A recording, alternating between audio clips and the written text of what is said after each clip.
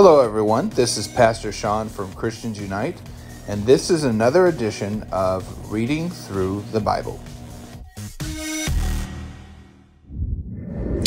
On this edition of Reading Through the Bible, we're going to be looking at Colossians chapter 3. You have been raised to life with Christ. Set your hearts then on the things that are in heaven, where Christ sits on his throne at the right side of God. Keep your minds fixed on things there, not on things here on earth. For you have died, and your life is hidden with Christ in God. Your real life in Christ, and when he appears, then you too will appear with him and share his glory. The old life and new. You must put to death then the earthly desires at work in you, such as immorality, indecency, lust, evil passions, and greed. For greediness is a form of idol worship. Because of such things, God's wrath will come upon those who do not obey him. And you yourselves at one time used to live among such men, when your life was dominated by those desires. But now you must get rid of all those things: anger, passion, and hateful feelings. No insults or obscene talk must ever come from your lips. Do not lie to one another, for you have put off the old self with its habits, and have put on the new self. This is the new man, which God as creator is constantly renewing in his own image to bring you to full knowledge of himself. As a result, there are no Gentiles and Jews, circumcised and uncircumcised, barbarians, savages, slaves, or free men, but Christ is all, Christ in all. You are the people of God. He loved you and chose you for his own. Therefore, you must put on compassion, kindness, humility, gentleness, and patience. Be helpful to one another and forgive one another. Whenever any of you have a complaint against someone else, you must forgive each other in the same way that the Lord has forgiven you. And to all those add love, which binds all things together in perfect unity. The peace that Christ gives is to be the judge of your hearts. For to this peace God has called you together in one body. And be thankful. Christ's message, in all its richness, must live in your own hearts. Teach and instruct each other with all wisdom. Sing psalms, hymns, and sacred songs. Sing to God with thanksgiving in your heart. Everything you do or say, then, should be done in the name of the Lord Jesus, as you give thanks through him to God the Father.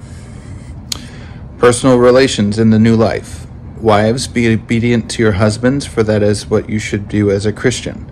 Husbands, love your wives and do not be harsh with them. Children, it is your Christian duty to obey your parents always, for that is what pleases God. Parents, do not irritate your children, or they may become discouraged. Slaves, obey your human masters in all things, and do it not only when they are watching you, just to gain their approval, but do it with a sincere heart because of your reverence to the Lord.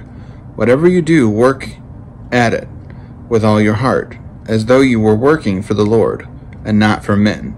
Remember, the Lord will renew you. You will receive what he has kept for his people, for Christ is the real master you serve. And the wrongdoer, whoever he is, will be paid for the wrong things he does, for God treats everyone alike. So this entire chapter talks about things we need to be doing.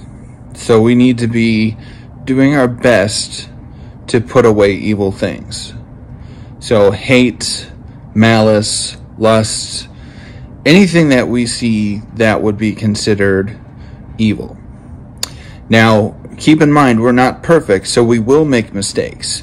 Not a single person on this world is sinless, not even Christians. Christians sin too, and we have to repent for what we do.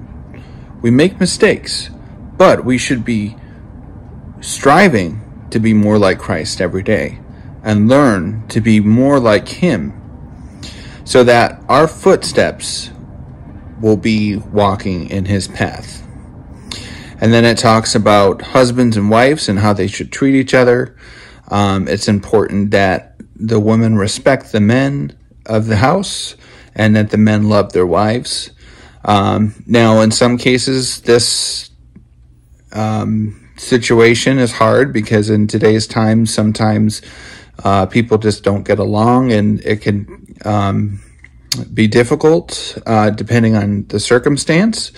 But if it is up to God, He will make sure that the right path is being taken. This is something I'm struggling in my life, to be honest, trying to deal with it and figure out what the next path is for me. And like I said, I'm not a perfect person either, and I have my own struggles. But this passage is something that speaks to me as well. And then we also need to make sure that we respect others and love each other the way that Christ loves us. Thank you for listening to this edition of Reading Through the Bible. We will start on chapter 2 next.